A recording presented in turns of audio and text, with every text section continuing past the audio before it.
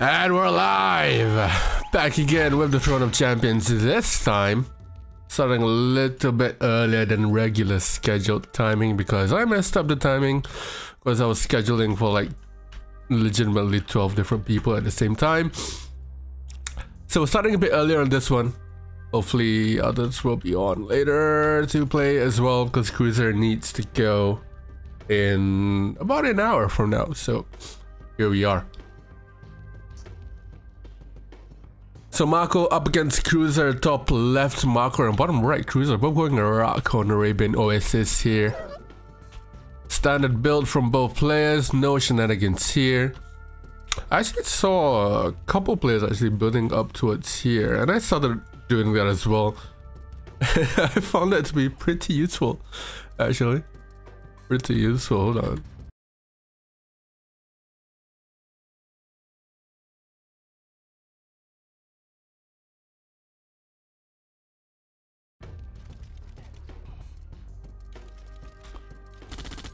Yep, so drones out for both players and no double drone actually from any of them. I don't think any of them are pretty, not scummy, what? Pretty known to go for double drone unless you're Latov or Legend. But just the first difference they were saying here, Marko building his first war factory right at the back. cruZer building his right up front. So that probably tells me that he's gonna move his MCV because the base walking forward there will be a lot slower now as the drone turns around. Marko turning around with impeccable timing there. But still to no avail. Still get drones. Still gets droned. And cruZer's one, I don't think any of them are droned. Yeah, they're all safe.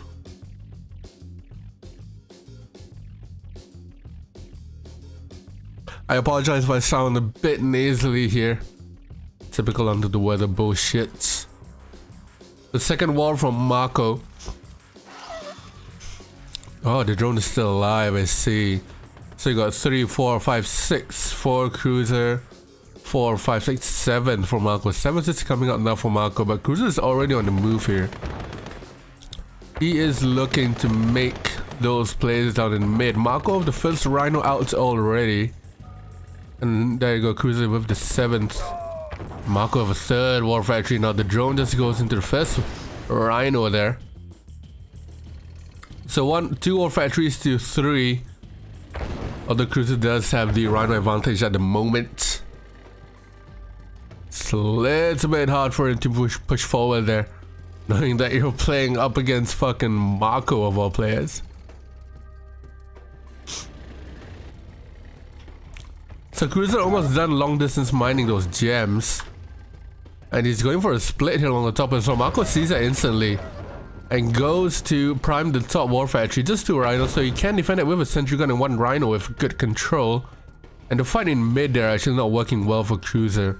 cruZer already up on 3rd war. He needs to prime that forward war factory so he can just get his units a little bit closer to the battlefield. cruZer opting for the wholehearted split down on the top here, but it seems to be very passive at the moment. cruZer wanting to make a difference or wanting to make a push here. Seems to be wanting to sort of punch a hole somewhere, but he gets pushed back every single time. I don't know whether it's hesitant, whether he's just really hesitant or scared. I don't think he's scared at all, but maybe just a little bit too cautious here.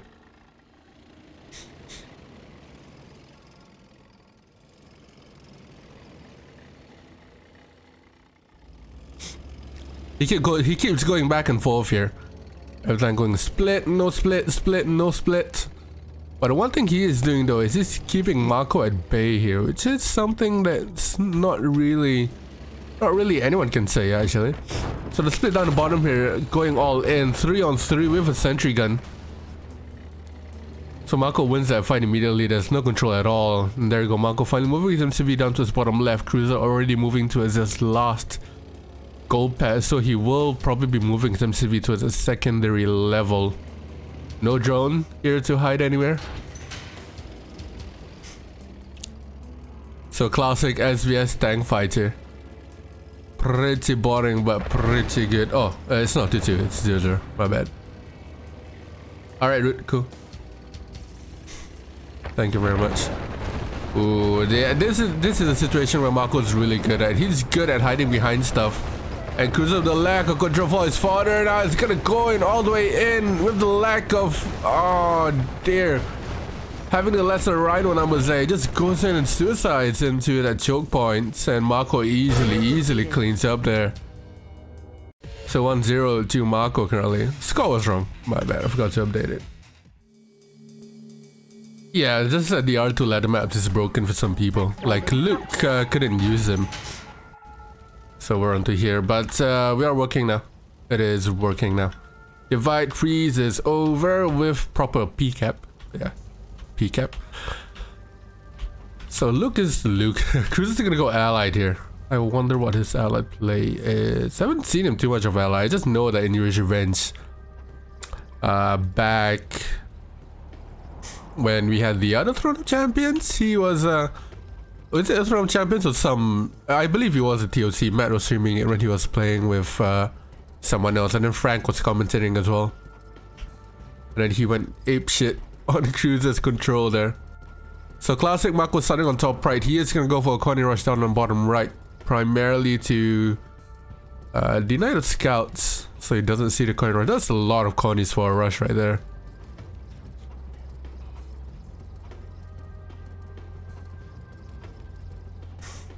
But cruZer is already scouting towards the right side, so when he hears unit loss, he is gonna notice it right away. And Marko's first ref actually going on top left as well. There you go, unit loss. So Marko's gonna have to be careful now because the pre-cap will be, the pre-capped rush will be noticed immediately, and cruZer, perfect building of the walls here. Going for pillboxes might not be the best play, so he's gonna follow up with a Rhino here and then go minus behind that, or he's gonna go straight up. I think he went one miner and then went for straight up Rhinos here. So he's gonna wait for the Rhino to kill the walls and then go in with the Connies. Meanwhile, cruZer's gonna rush up to the top left now. So if you don't scout immediately down on bottom right here, it's pretty much a loss for your oil because it's really hard to counter this. Unless you rebuild the wall. Because any pillboxes that you put down will be destroyed by the Connies. Marko opting to save his stuff now, but on top left, 3 sentry guns are taking out all of the Grizzlies. Yikes. Yikes. That's a big ouch. So Marko saves his oil and the gold around it, while cruZer lost all of his bottom right oil and ore. Immediately on the back of that, Marko on 3, 2 ore factories now on 5 minus. The rockets coming in here as well. One singular flag to deal with a small commitment of rocketeers. Well, Marko's already ready to go in here. Look at the tank control from immediately forming up in a straight ball. cruZer can't win there, surely, even with the best tank control in the world. The flag does go down, but in comes the Constraints now, immediately going for the AFC, and cruZer said, fuck this shit, I'm out. And it's 2-0 to Marko. So is this going to be a straight 3-0 for Marko here? It currently is on the way for it. That fucking amazing play with Marko on Divide Freeze. How do you stop it? How do you stop it? You stop it by scouting and knowing your player. Marko always does that on Divide Freeze. I think cruZer kind of either forgot about that or just the scout, the lack of scout there. Especially on the bottom right side. I think immediately when you see that happening, you want to go AFC and Rocky straight away. But that rush is pretty hard to stop, especially as allied. That is why Marko built his first refinery on the stretch there. On his expansion, I mean. So he built immediately on top left, that way he can go for the sentry guns down on top left to defend against the 3 Grizzlies. cruZer sent like 3 or 4 Grizzlies down the top left, and all of them lost to 3 sentry guns.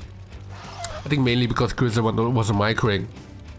But still, it's pretty nuts. Very, very, very nuts.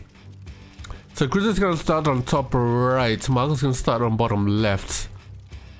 And I think Caverns of Siberia is probably Marko's home ground here. He has a build locked down for every single position that he's in. And look at that, Marko already turning around there, wanting to get that miner out the way. The miner did have a dump there. The micro on this guy. So one miner drone for Marko. And cruZer with second drone after a miner. He does get droned as well.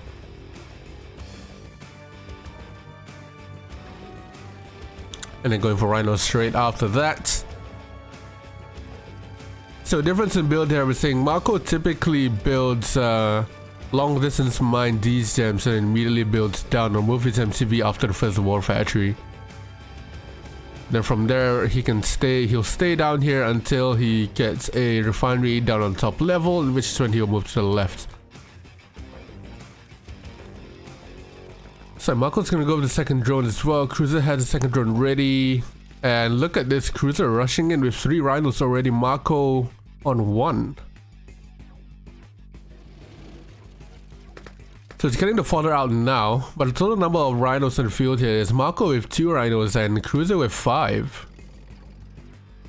1, 2, 3, 4, 5. Obviously cruZer on 5 miners here, Marko on 6 or 7 actually. So Marko went a little bit more rhino heavy, or miner heavy. In second war as well.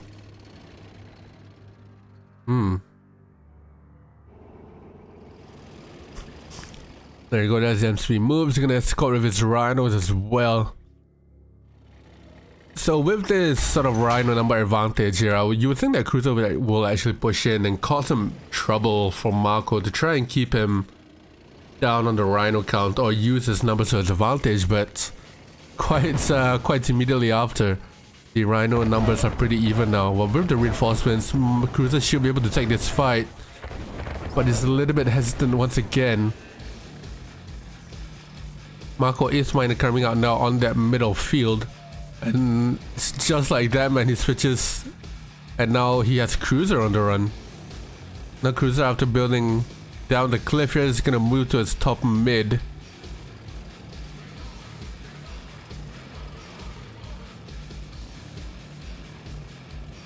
This Marko is so fucking fearless and plays everything to a T here. He has been playing QM for the past couple hours. Marko moving his MCV to his bottom mid now. Just gotta hope that there's no drone here. He's not escorting the MCV as well. See here, Marko's gonna take a position up this cliff. That's gonna block cruZer from going to its left. So cruZer hiding behind the sentry gun, and Marko's gonna go in all the way straight in for the kill. He knows he has superior rhino numbers. There is no sentry gun available for cruZer. He's not gonna place any down. He plays a war factory instead. MCV goes down. So no sentry gun, and cruZer immediately calls GG. Oh boy. And it is gonna be a 3-0 for Marko here.